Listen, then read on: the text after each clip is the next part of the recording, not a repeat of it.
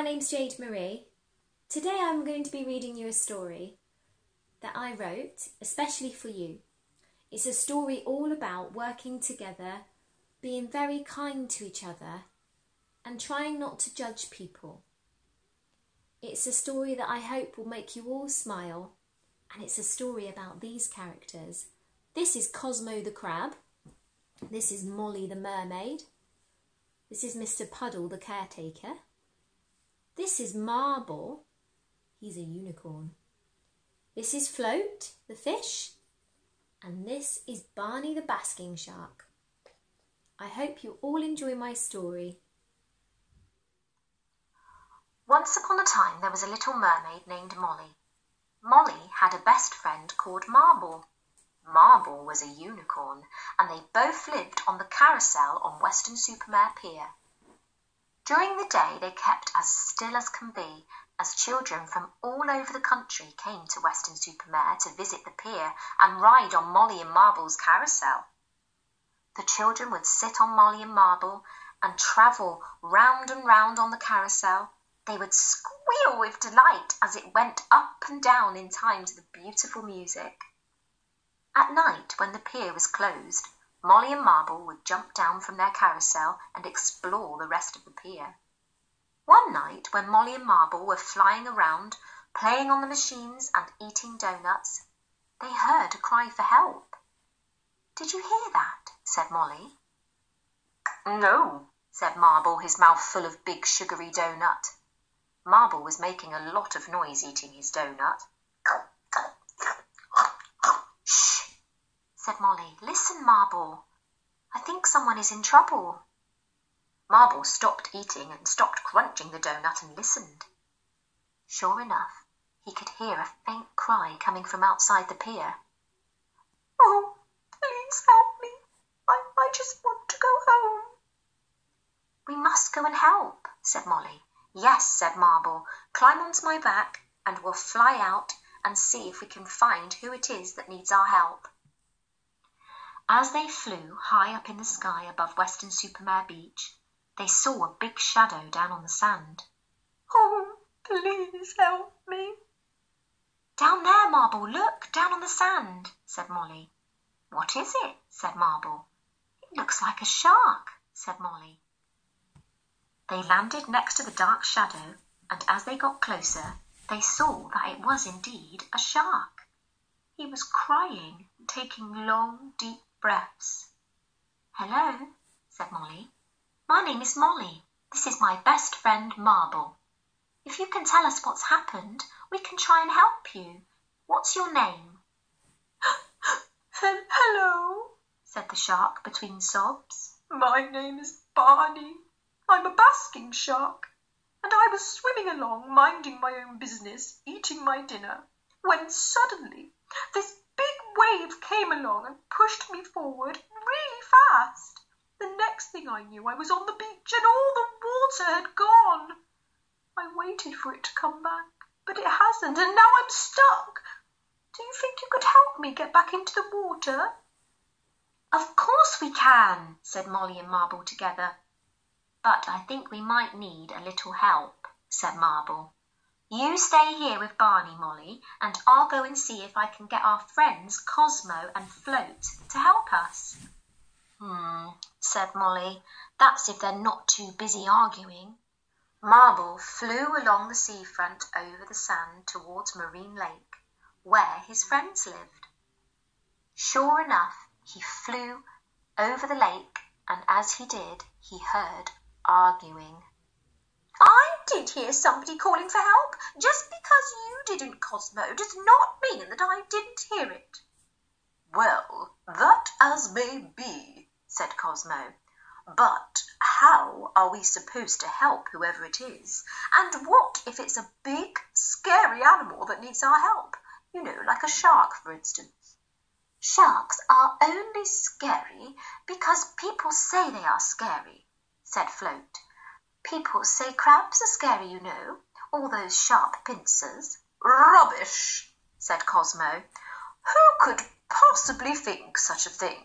We crabs only use our pincers for eating our food and useful things such as waving to our friends. Excuse me, but could you two stop arguing? We need your help. Oh, hi, Marble, said Cosmo and Float together. Is it Molly? Is she in trouble? Said Float, looking worried. No, it's not Molly. She's fine. She's with Barney, trying to keep him calm. Who is Barney? Said Cosmo.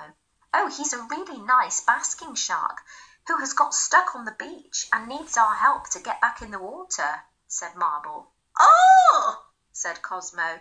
I'm not helping a big scary shark.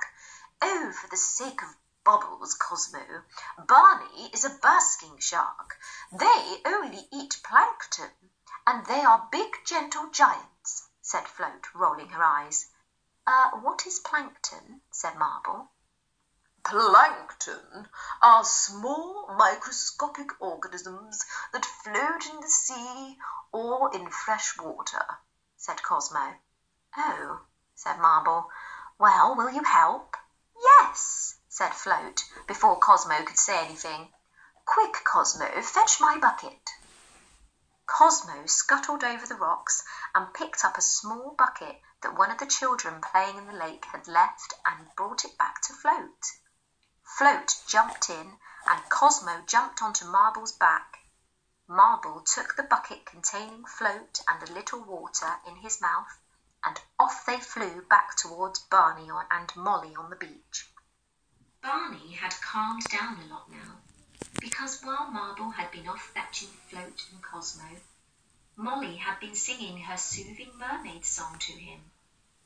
All the creatures of the sea are as friendly as can be. It doesn't matter where you're from, if you're weak or if you're strong.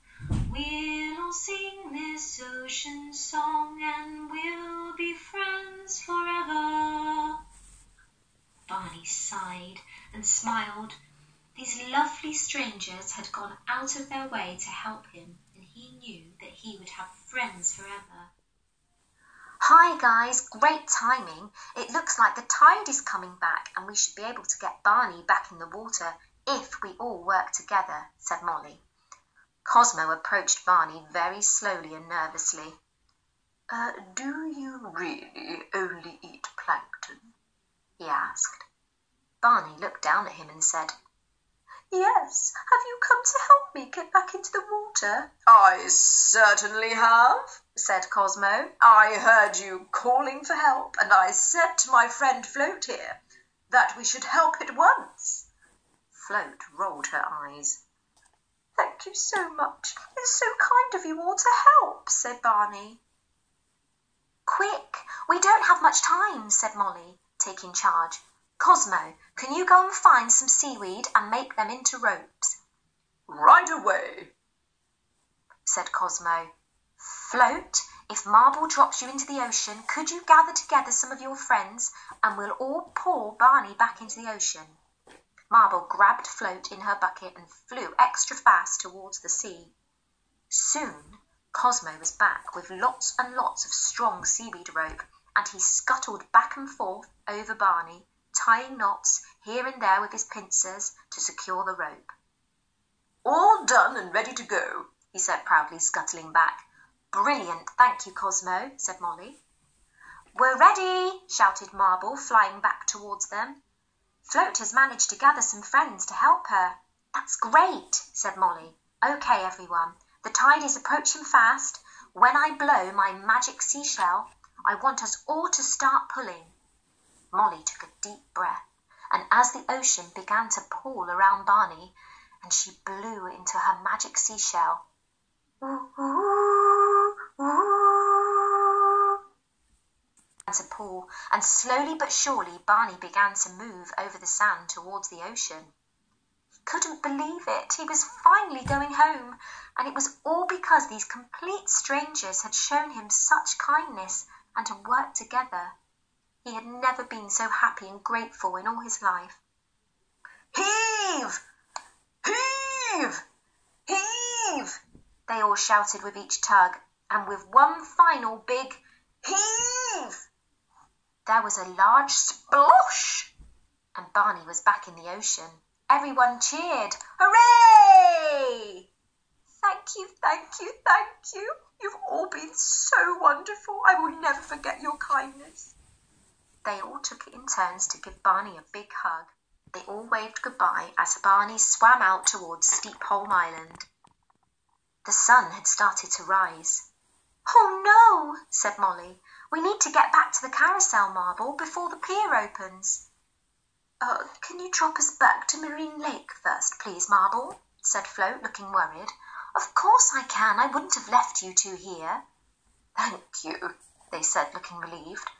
Marble scooped up Float in her bucket, and Cosmo and Molly climbed up onto his back, and off they flew at top speed towards Marine Lake. They said their goodbyes, and Molly and Marble flew quickly towards the pier, flew in through an open window in Tiffany's restaurant, and over to the carousel. They landed in their spaces and took their positions. Suddenly, all the lights came on in the pier, and the caretaker, Mr. Puddle, came over and turned on the carousel. "Good morning, my lovely," he said, smoothing the painted pictures on the carousel. "Nice to see you looking just as I left you yesterday." And he wandered off to get himself a coffee, smiling and whistling to himself. Molly and Marble winked at each other, and Molly whispered to Marble, "I can't wait until our next adventure." Marble smiled, and they both became very still and waited for their day to start and for the children to arrive to ride on their carousel. The end. Well, I hope you enjoyed my story. Just wanted to say a goodbye from me, a goodbye from Molly, from Cosmo the Crab, Marble the Unicorn, Float the Fish, and Barney the Basking Shark. Bye everyone!